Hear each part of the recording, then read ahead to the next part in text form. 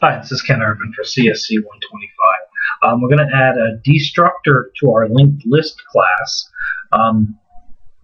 When we go through and delete the whole thing, or use the delete with it, it just physically deletes the space. So all it will do is delete this address and this address, not all the information that's contained in all of those links and where they're pointed to, stuff like that. So to build a destructor, first off, the destructor has a tilde and then the name of it. So if you ever see this, right, that means it's the destructor.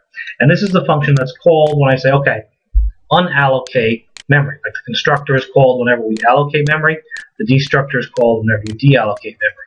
So it's going to call this function. We'll go stick it over here in the linked list class. And it's a member of the linked list class. That doesn't change. But we need to put that in here. It's not the same code.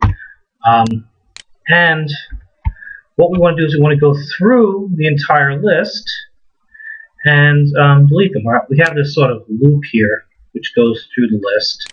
So I'm going to just use that as the beginning. And let's re-indent it so it's neat. Okay, it's a member of the class. So I'm going to set pointers equal to my head, and then while the pointer is null, so that in this case, if the list is empty, pointer will be null and it'll skip over here. We shouldn't be printing things here.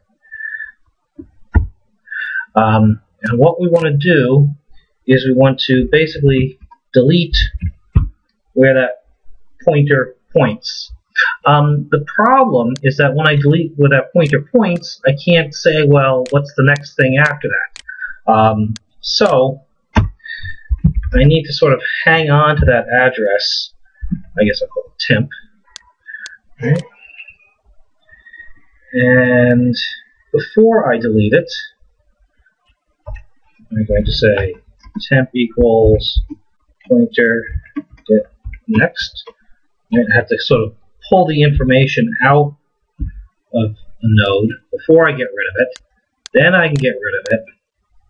And then I can move along to the next node. Right, so I have this sort of extra piece in here, which is as it. Now I'm keeping track of the temporarily hanging on to the next one. I could also hang on temporarily to the one I'm going to delete. Like that. So now I have this loop which goes through and logically gets rid of what we're storing in the linked list, not necessarily the physical data. Right? Remember, the physical data is just these two addresses, just two chunks of memory, not all the other stuff that's in here. Right? So whenever I do new, somewhere along the line, I'm going to need a free. And here's where that free is, right? Because in my linked list, right, I'm creating all of these. Where are they? Oh, here they are, right? I'm creating all of these new nodes in my insert functions. Somewhere along the line, if I'm going to keep using it, I need to delete them. Right, so I don't end up with memory leaks in my code. So here's the destructor, right, which logically goes through, right, and clears out all of memory. Bye.